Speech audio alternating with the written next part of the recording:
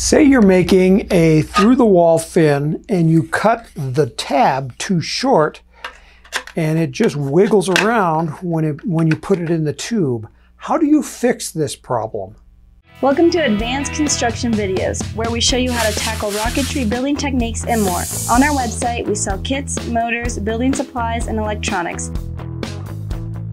So come and learn, shop, build, and fly when you visit us at apogeerockets.com. Hi, my name is Tim Van Milligan. I'm from Apogee Components. Today I'm going to talk about the problem where you have the fin tab on your through-the-wall fin that is too short and it's not making contact with the tube. So here's a fin that I've cut and it fits just nicely. It's just kissing the tube on the inside. And when you bond it into the rocket, it's going to be nice and strong. But where you have a fin that's loose, how do you fix this problem? Well, I'm pretty lazy, so I'm looking for a quick solution. And what I typically use is an epoxy clay. This is the Band-Aid epoxy. And we also sell the Fix-It epoxy, and they'll both work. Typically, for anything on the inside of the rocket, I like the Band-Aid putty. And the reason is it hardens faster. But the downside is you can't make it look pretty by smoothing it out because it just hardens so fast. So that's why when it's on the inside of the rocket, I don't care what it looks like. But if I was making fin fillets, I would probably use the Fix-It. So on this particular rocket, I could probably use this on the inside, and then once it's bonded, then use the Fix-It on the outside to make the fin fillets.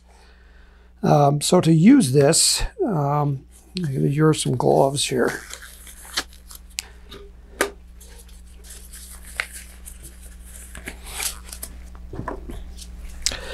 What you do is you just cut off a hunk, and this is a two-part mix, and you can see it's different colors.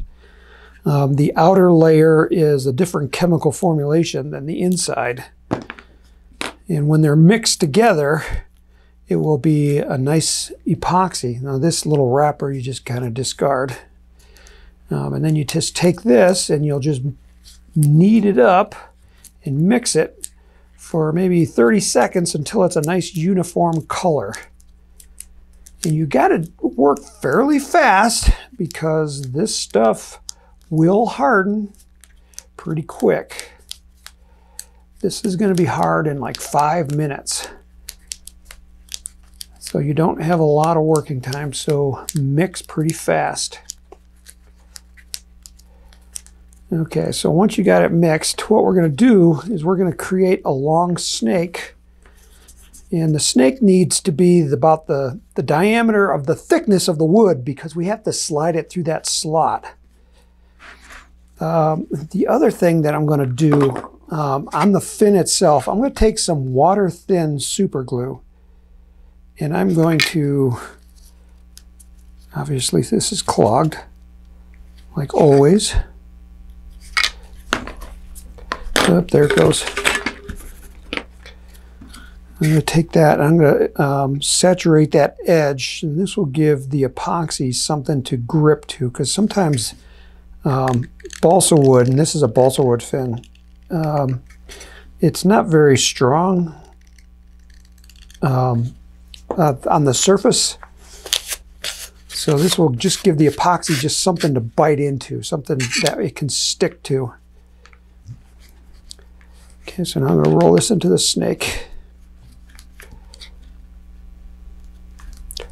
And I want it to be the length of my fin tab, like that.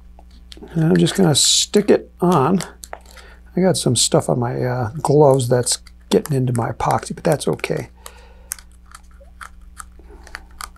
And I want to kind of make it into kind of a wedge, so it's kind of like a triangle, so it gets pointy here at the tip. And the reason for that is so that it can go through the slot.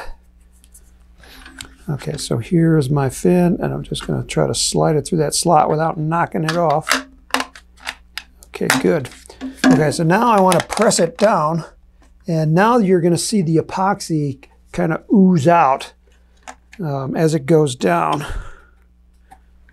And then I want to make sure that it's nice and perpendicular, and for that I'm going to use an Apogee fin alignment jig. And we sell these here at Apogee Components. I want to just make sure it's nice and perpendicular to the tube. And I'm just going to let this sit like this for about 5 minutes. And so I'll just use this as my test. So when this piece is hard, and then I know that piece is hard as well. So I'm going to be back in just a few minutes and we'll finish this up. So this epoxy is hard, so I can safely remove my fin alignment jig here. And then, yeah, it's nice and strong. That's good. So then at this point, I would go ahead and install the other fins and install them correctly like you would normally with regular epoxy. 5-minute epoxy works. I prefer the rocket epoxy or the fix-it epoxy, especially for the outside. I like the fix-it epoxy and the rocket epoxy for making fillets because it's strong, it makes beautiful fillets, you have a lot of working time so you don't have to worry about it too much. So that's the easy way to fix a fin where the tab is too short to actually touch the tube. Now I used a clear tube on my rocket. Obviously yours is going to be a paper tube, but I just wanted you to see what was going on the inside of the rocket.